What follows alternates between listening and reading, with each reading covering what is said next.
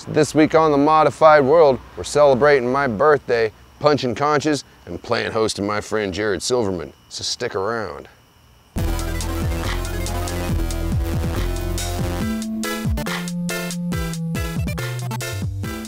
welcome to the Modified World. It's the weekly web show about body modification. The people do it, people get it, why it matters. I am the conductor of this symphony of wackiness. I'm the senior piercer at the world-renowned Pangea Piercing in beautiful sunny downtown Ann Arbor, Michigan. That's right, I'm J.C. Potts. And this week, well, hey, it was my birthday. And with all that, I got some stuff. This is amazing. My gay parents are the most awesome ever. So I get a package from the gay parents because, of course, my birthday. And they know me so well. Ooh boy. Oh. They got me Louboutin nail polish. It's called Scarab. It looks like kind of like an insect. You could totally kill somebody with the bottle on this thing. It's sharp and pokey and shiny. So of course that even speaks to me more. Nice stuff. Might have to do a review video if you guys ask for it. Always appreciate it when people send me things. And since everybody's kind of figured out how to do the self-addressed stamped envelope, I wound up getting an immense amount of physical fan mail. Have a plethora, a overwhelming cornucopia of fan mail. Holy smokes, look at all that. This is amazing. I know I asked y'all for self-addressed stamped envelopes so you could get the sweet free stuff, but I didn't expect all the sweet letters of support and love and things of that nature. Appreciate it. It was, you know, it's humbling and it feels good.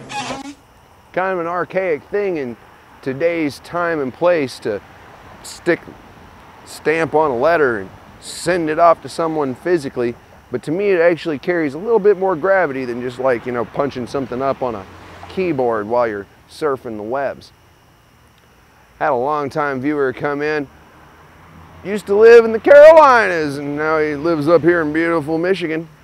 Made the drive over from halfway across the state.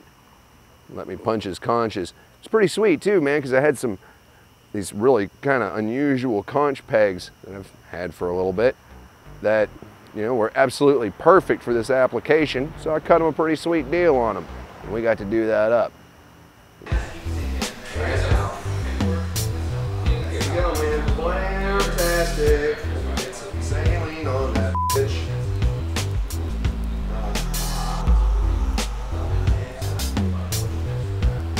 Fire out relatively quick. How you doing so far, brother? Not that bad. All right, so punch coming out. Bam. Going in. Bam. Oh, it's gonna be so hot. Holy shit, you don't know what to do. Conch pegs. Alright. Pull this little glue out here. Bam!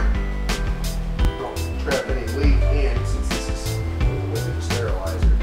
It's a little moist, so it's got a little coolness to it too. So, let's get that other side, Dylan.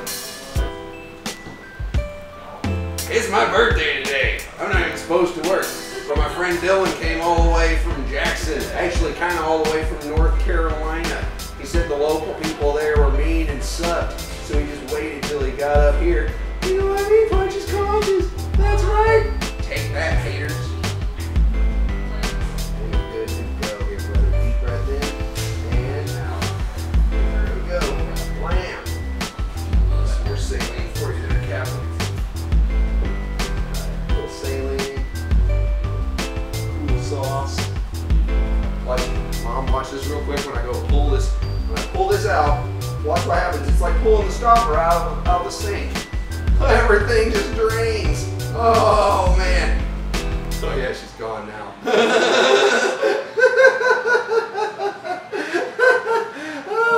oh, no man. So when I was 12, I had a whole bunch of surgeries and shit, and I had this giant hole in my leg. And my mom's a nurse too. She's hard as shit. And she came in, and I was cleaning the wound, and I stuck 3 fingers knuckle deep into the wound, and was like, "Hey, look, Mom, I can make it talk." And shit. And dude, she turned white as my ceiling. And my mom, like I said, my mom hard, you know, she's a nurse, man. She's a, you know, emergency room and ICU nurse. She's seen it all, you know, little kids chopped into meat and stuff, and doesn't even phase her, man. Yeah, she sees a kid bleed 5 drops of blood that she didn't draw. Oh man, forget it, she's done. She turned white as a ghost, falling out and stuff, hating life.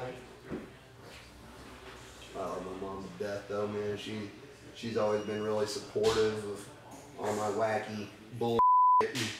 You know, like, not just supportive, but like actually helping too. Like, well, son, you know, look, I brought home some large gauge needles from the hospital.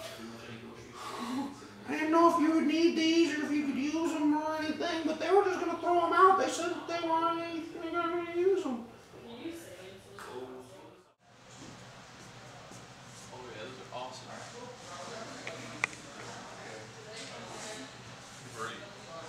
Right on, man.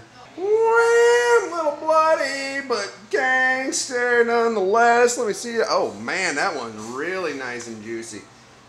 Oh, let me crank the. There we go. People will be able to see that. Woo! Yeah, that's no joke. Thanks, Dylan, for letting me punch you in the head. Oh, and my friend Jared Silverman came by. Oh my God, it's Jared Silverman.